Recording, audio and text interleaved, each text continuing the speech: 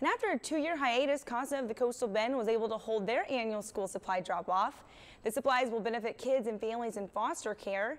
This event is crucial not just for back to school, but for throughout the year.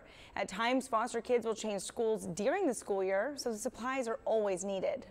It's great when we get not only the start of schools covered, but when children are changing schools throughout the year as well. With the generosity from our community, it's just wonderful because it just reminds children that there is kindness and love in this world. If you didn't make it out there, you can still drop off supplies at Sames Ford. They will make sure to get the items to CASA.